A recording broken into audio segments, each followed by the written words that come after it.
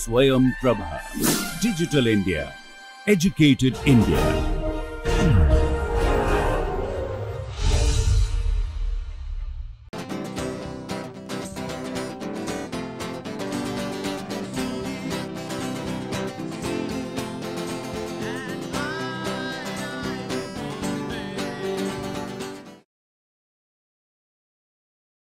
Welcome you to the next class on the Inorganic Chemistry of Life, Principles and Perspectives. Let us just have a recap of what we were doing in the last class. In the last class I was explaining you about the metal ion binding affinity of alkali earth ions towards the cellular kind of a proteins. We have seen calcium 2 plus binds much more stronger than the magnesium 2 plus, which binds stronger than potassium plus, which is in turn greater than that of the sodium plus. So, among all these 4, sodium plus is the weakest and calcium 2 plus is the strongest, and their affinity would make a difference in activating the proteins accordingly. And that is what we have seen in the previous class. So, calcium about in the range of 10 power 6 mole inverse, 10 power 3 for magnesium, 10 power 1 for this, and sodium 10 power minus 1. So, about 1000-fold, 100-fold and 100-fold difference. So, you have quite a large fold difference between sodium and calcium, and accordingly this thing will reflect in their activity of the enzymes. Now, next point, let us look at a few proteins of calcium. Let us examine how these are bound. Calcium 2 plus is bound. So, here is a table where I have crystal structures of different proteins of the calcium proteins. So, and in this you can see 1, 2, 3, 4 refers to calcium site 1, calcium site 2, calcium site 3 and calcium site 4. So, there are 4 calciums are there, and if you try to examine this, you would say aspartic, glutamic, water, aspartic, glutamic, like that. So, many things. So, if you go to the trypsin, glutamic, aspargine, etc. And you go to phospholipase. So, this is the one where you have a less number of aspartic or carboxylic. And look at the other table, the continuation of the table, paravalbumin. There are 2 copper, the calcium centers, aspartic, etc., aspartic, glutamic, and concavalin. So, you have. So, we have seen several calcium 2 plus binding proteins. Proteins like thermolysin, trypsin, staphylococcus nuclease, phospholipase, and then we have also looked at paravalbumin, concavalin, intestinal calcium buffer protein, and calmodulin. So, we have seen good number of proteins to judge and justify the kind of a binding that we have.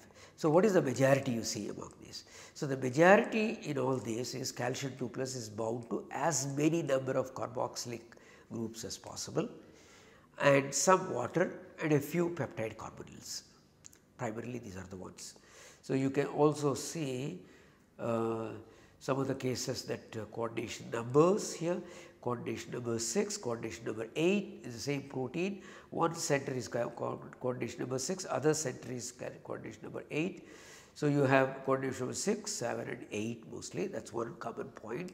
The second common point is that the carboxylates are the major binding residues. So, carboxylate is the one which is stabilizing the calcium, that is what we looked at. Or why the magnesium 2 plus is not able to activate the proteins of calcium inside the cell, in spite of the fact that the calcium 2 plus concentration is low and magnesium 2 plus concentration is very high, still they will not perturb the proteins of the calcium because of this particular reason. The reason we have already seen that earlier, aspartic, glutamic, you have a post translational modification of introducing carboxylic groups, and such carboxylic groups are responsible for binding to calcium.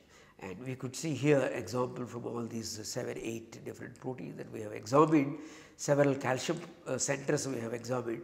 The maximum binding is from the carboxylate, and sometimes carboxylate may be more indentate, sometimes it may be bidentate, those kind of a differences possible. But nevertheless, this is the carboxylate rich. Therefore, the carboxylate rich is the main point to differentiate the calcium versus the magnesium. Therefore, the magnesium ions cannot activate the proteins of calcium. I hope you understand the difference between the magnesium and calcium. Okay, then let us look at the some proteins in little more into calcium modulation. So, and modulation is modulin, so calmodulin. Calmodulin is nothing but the modulation of the calcium, a control of the calcium. Okay. So, calcium modulated protein. Okay, calcium binding messenger protein expressed in all eukaryotic cells, that is absolutely present in almost every eukaryotic cells. So, binding of calcium 2 plus is required for the activation of the calmodulin. This is important. Just look at one of the calmodulin over here. So, the calmodulin over here, you have a calcium binding center here and then other calcium binding centers over there, and if you open up this region and see, which is shown over here, this is one helix, this is a helix. So, helix, the red helix, the blue helix and the green is a loop. The green is a loop. So, in this loop you can see count 1, 2, 3, 4, 5, 6, 7 coordinations are directed towards the calcium. So, it is a 7 coordinated calcium in the loop region of the calmodulin. That is an important parameter to be noticed. Now, you can see the same in a little better clarity. Here calcium is here in the center, all these reds, the 5 in one plane and 2 in the other, it is called pentagonal bipyramidal. So, in calmodulin, calcium is bound like a pentagonal bipyramidal kind of a structure. So, I hope you understand things in this. So, how the calcium binds to the calmodulin, because in turn the calmodulin is involved in interacting, activating various enzymes as well. And let us see in the next slide. See, once bound to the calcium 2 plus to the calmodulin, it is a part and parcel for introducing the signal transduction pathway. So, therefore, the calcium introduces the signal transduction pathway, and how it does that? It does because it modifies its interactions with various target proteins. What are the kinds of proteins that it gets its targeting? It is targeting in kinases, targeting in phosphatases. What will happen? What is a kinase? What we learned kinase means? Kinase means phosphorylation. So, phosphorylating enzyme. Phosphatase means phosphate hydrolysis, phosphate removal enzyme. So, that means when the calcium binds to the calmodulin and it brings a kind of a signal transduction pathway by interacting with a variety of target proteins, and these target proteins are nothing but kinases and phosphatases.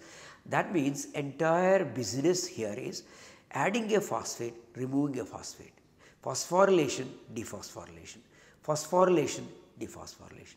Why you think? Because when you phosphorylate a protein, the protein conformation will change, protein properties will change.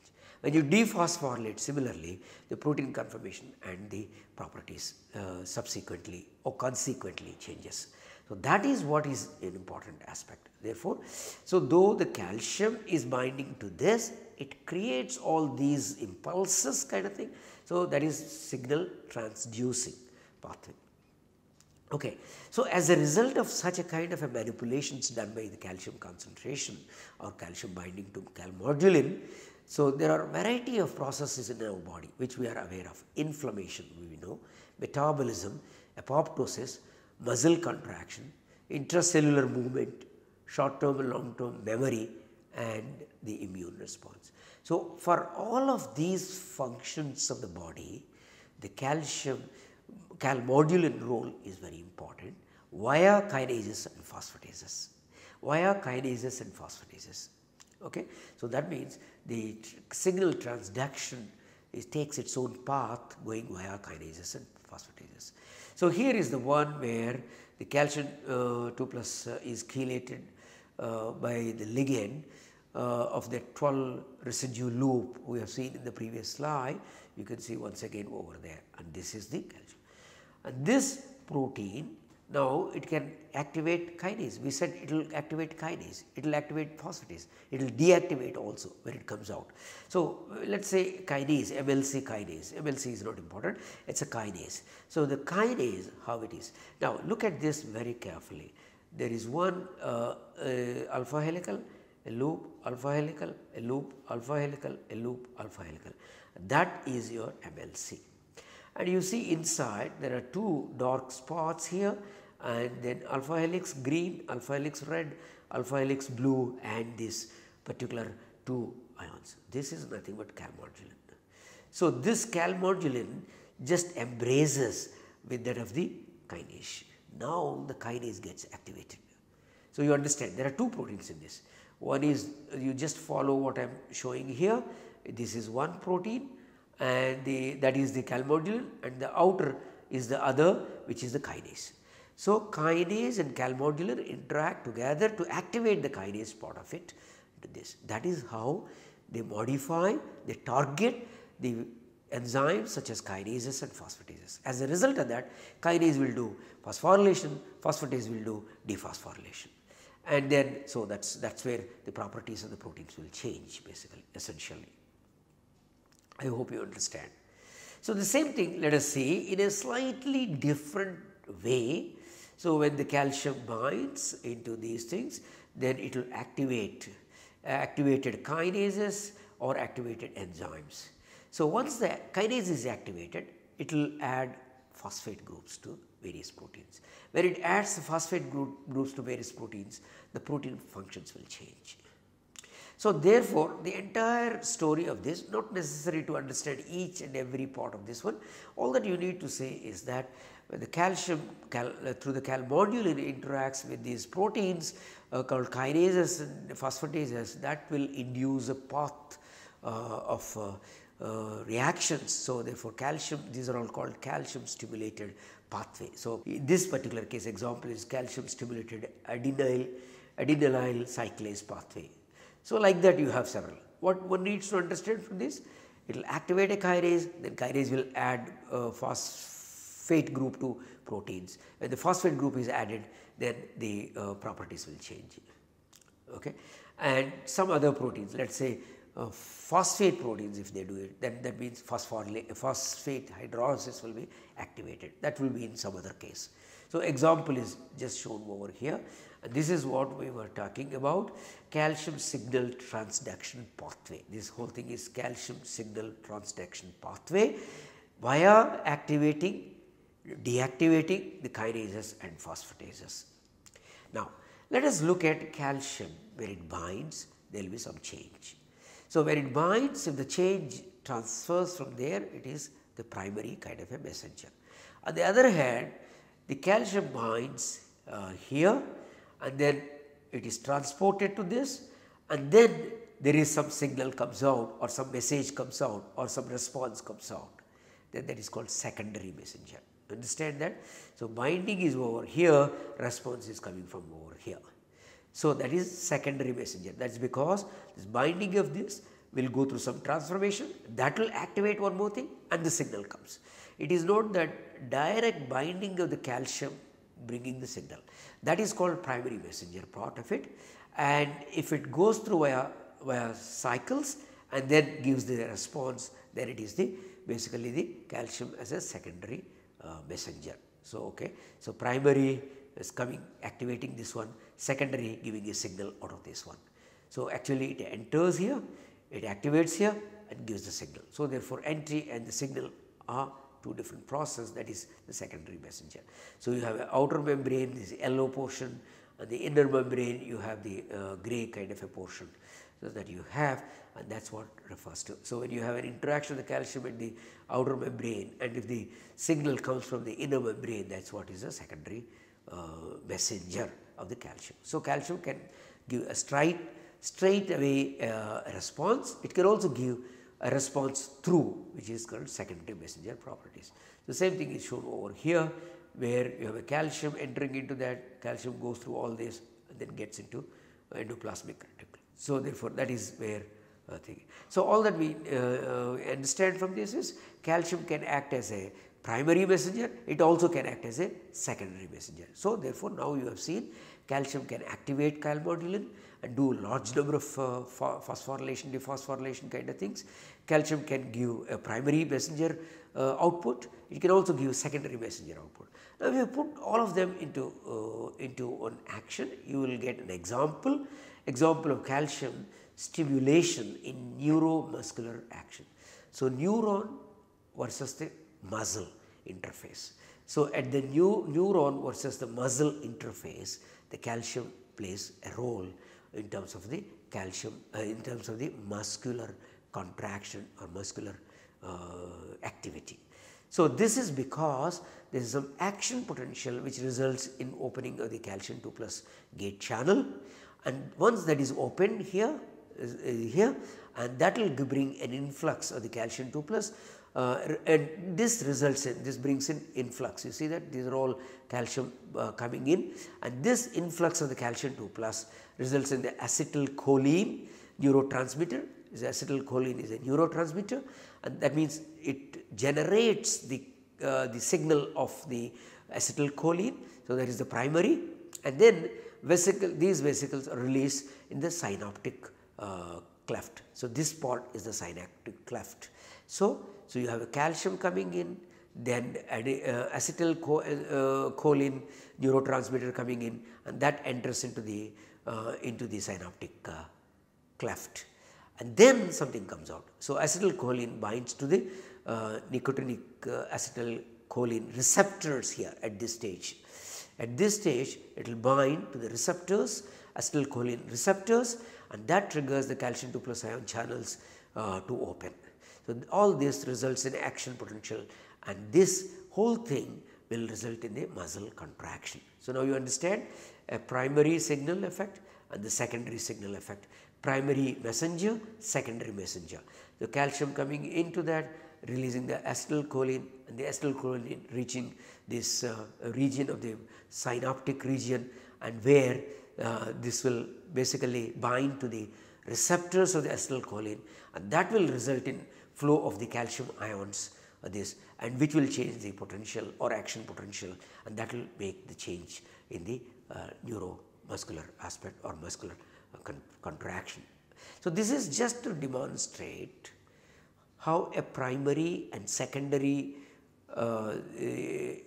signals, a primary and secondary messenger signals released by the calcium binding or calcium release is to demonstrate that this example is taken, not to teach the biology of neuromuscular action. The idea is not to teach the biology of neuromuscular action, but to say how a metal ion flow or metal ion concentration can trigger many things. As you can see here, the initial input of influx of calcium generates the acetylcholine neurotransmitter, and this neurotransmitter will bind at the synaptic cleft to the receptor, and this will open the gate or channel, and that will change the concentration of the calcium, and thereby you have an action potential changing.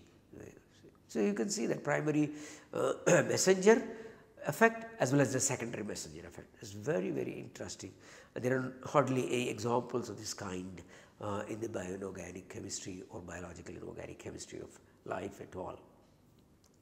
So, this brings into the arena where we have seen the ions going through. So, the ions going through are giving some messenger properties. So, therefore, one needs to look at the transport of ions. Also, we have seen earlier the concentrations of the sodium outside, inside, concentrations of the potassium inside and outside, concentration of the magnesium inside and outside, similarly calcium. So, that also we understood that one needs to have a mechanism in the biological systems to maintain their concentrations. All this brings in a phenomena called transportation of ions, transport of ions. Now, let us look at the transport of ions, particularly the transport of alkali and alkaline earth ions. When you transport something, do you need energy or not? Yeah, I am sure when you want to transport anything, you need energy. So, you hire a vehicle, the guy will use the petrol and then transport your things from one place to the other, obviously energies. Suppose you don't want to pay for it, you want to carry yourself, but your body energy also is there. Now take another example.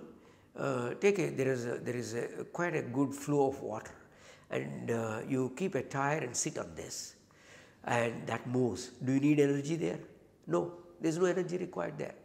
So there are certain transport. So you are moving from one side in a river to other side as per the flow of the river.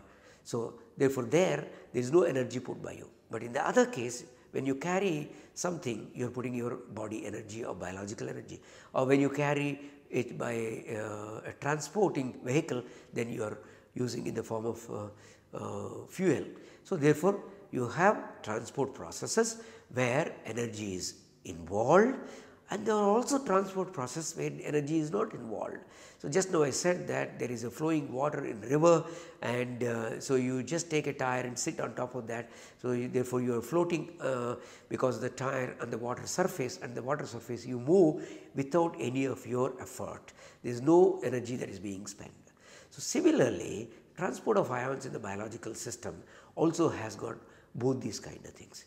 So those which do not require energy, but ions are transported, those which require energy also ions are transported. Very important, we have to look at.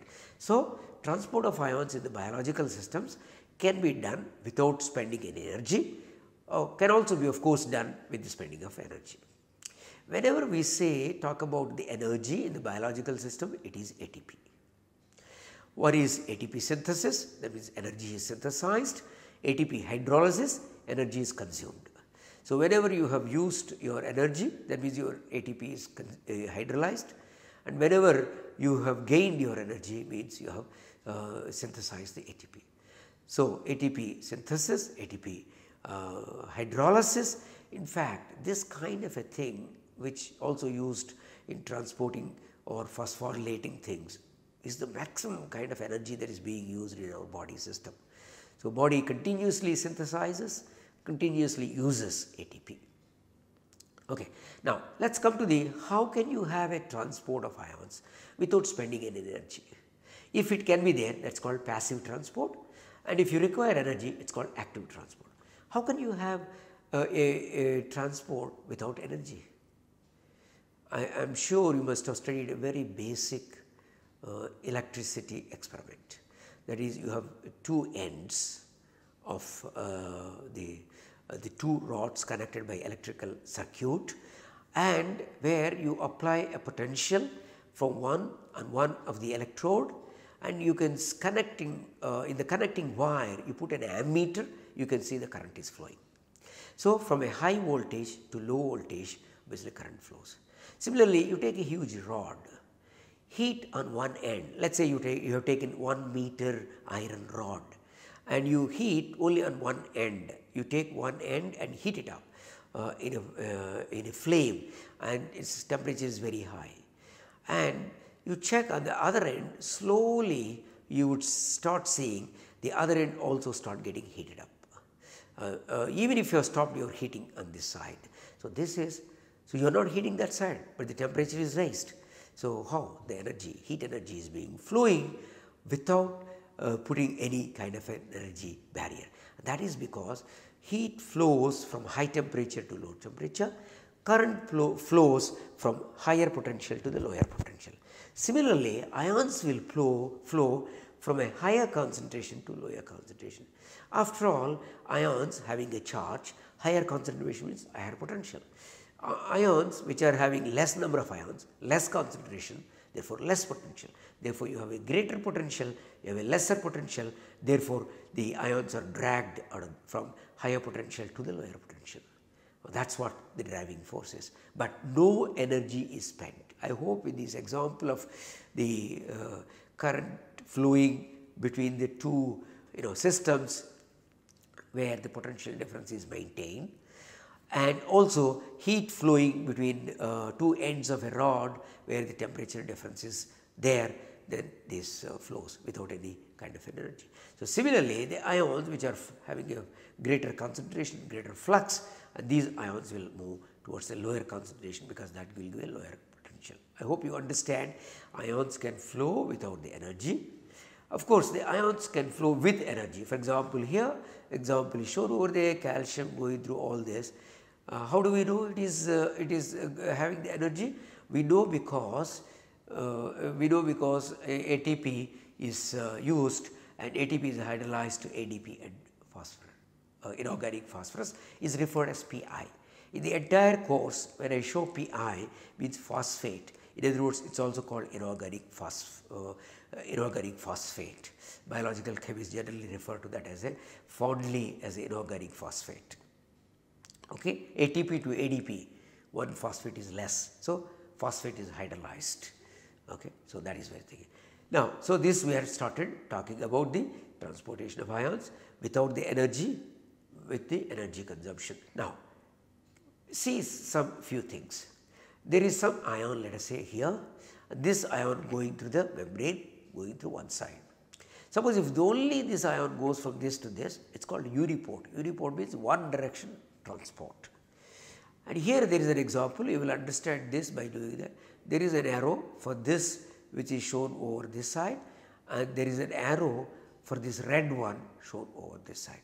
So that means as this species goes in, this species will also go in. So as the blue circles go in, these red triangles will also go in. Okay. So that means both are going from this side to this side. That is called synergistic transport. In other words, in short form it is called symport. Synergistic transport called symport. So A is going in this direction, B is also going in the direction. Because of the A is going, B is also going. In other words, the transport of A is coupled with B, and such a kind of transports are called the symports. Now there is the next example, exactly reverse. This one is going in this direction, this red is going in the other direction. So, but these are coupled. This spherical one going in this way from outside to inside, and this red one going from inside to outside. These two are coupled, and this is called antiport because the directions are different. Here symport because the directions are same direction, and here only one ion, uniport. So you can have a uniport, you can have a symport, you can have an antiport. Okay. So these are all some things. Why I am telling is all of these are observed in biological systems. Just you will see in a while the examples for many of these or most of these or all of these. Okay, the same thing is shown over there in another depiction. Uniport, this you take this hatched line as the membrane, and left side is the outside, right side is the inside. Going from this to this, one ion going uniport, two different ions are going in the same direction, symport. One ion going in this direction, another ion is going in the other direction, is called antiport.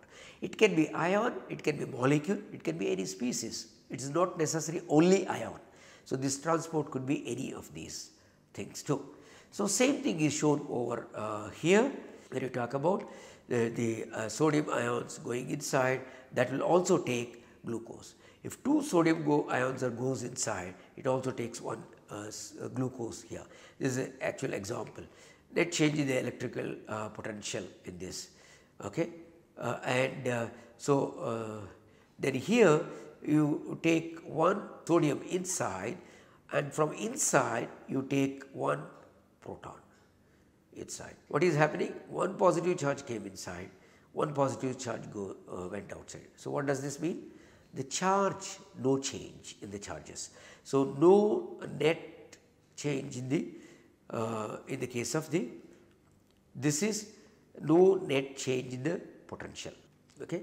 So two cations are coming inside, one neutral molecule, therefore potential is changed because the psi function will change. Here one sodium cation came inside, one cation went outside, so therefore no change. Here there are no protons changing, so no pH change. Here the protons is changed, so pH is changed. So these also got interchanged. Okay. So what we have to say here first, this thing is yes and this is no, and this is no and this is yes. Okay. So you can understand, you can change even the pH too, it can change the potential. Only the ions which are showing that will have this one. So, 2 ions going in one glucose molecule, therefore, the potential is different, and 1 ion going in this direction, other equivalent charge ion going outside, no change. But since it is a proton which is going outside, the pH will differ from inside to the outside. Okay. So, therefore, so ion forms are actively coupled to metabolic pathways, which I will explain later on when I come to the sodium potassium ATPase etc., or calcium magnesium ATPases. Okay. So, these are a energy coupled processes. Okay. So, here it is idea is to say no change in the potential, no change in the pH, there is no change in the potential, sorry, in the first one change in the potential, no pH change, the second one no change in the potential, but change in the pH. So, that means this ion transport is not just a simple phenomena, and this particular phenomena is taken brings a lot of changes in the properties of this, and therefore, the properties of these things are managed in this. Okay. So, you can see coupling in E. coli, simplest organism E. coli. So, in the E. coli you can see, let us say this is the E. coli surface, then you can see here something coming in here, the H plus is coming in here. So, you can call this as a uniport, and here H plus is going out, K plus is coming in. What do you call this one? It is called antiport. It is called antiport. The potassium is going out, what do you call this? Uniport. And here 2 protons are going out, calciums are going in. So, this is again antiport, and charges, 2 charges in, 2 charges out, no net change in the potential, but because 2 protons are going out, this process can change the pH. Okay. Similarly, calcium with this. So, different processes that we can talk about. So, as you can see, some of the process will change the potential, some of them will change the potential and the pH, some of them will not change the potential, but changes only pH. So, therefore, if you have a system where all of these are coupled together, you can see how complicated an ion transport or molecular transport system in a human. This is only for one cell, is E. coli, small cell. So, the ATPase, nigericin, valinomycin, A23187, CHEA, respiratory chain, these are the items that you have. All that you need to know is what is going in, what is coming out, what will happen, will there be change in the potential, will there be change in the pH. So, that is what I explained to you, you can do your own exercise. So, after this we will continue with the transport phenomena in the next class. Thank you very much.